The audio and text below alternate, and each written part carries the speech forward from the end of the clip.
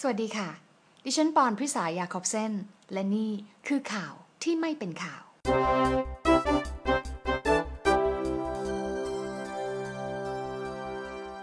เจ้าของรางวัลโนเบลสาขา Physiology or Medicine ปี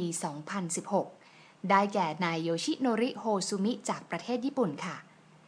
ผลงานของเขาคือการค้นพบความลับที่ว่าเซลล์สามารถอยู่อย่างแข็งแรงได้ด้วยการรีไซเคิลของเสียในตัวเอง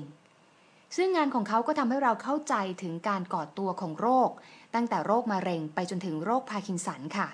เพราะว่าเขาสามารถที่จะระบุยีนส์ตัวที่ช่วยขับเคลื่อนในกระบวนการที่เรียกว่าเซลล์กินตัวเองได้เมื่อยีนส์พวกนี้ผิดปกติค่ะก็จะทำให้เราเกิดโรคขึ้นซึ่งการวิจัยของเขานั้นกำลังนำไปสู่การพัฒนายาเพื่อจัดการกับกระบวนการเซลล์กินตัวเองนี้ต่อไปขอแสดงความยินดีกับคุณโยชิโนริโฮซุมิด้วยนะคะดิฉันปอนพฤษายาคอบเซนและนี่คือข่าวที่ไม่เป็นข่าว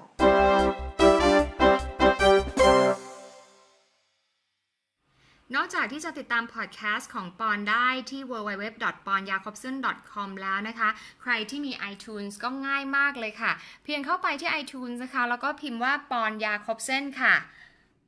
คลิปเสียงจากทุกๆวันก็จะขึ้นมาให้คุณได้ฟังกันนะคะหรือว่าจะเข้าไปที่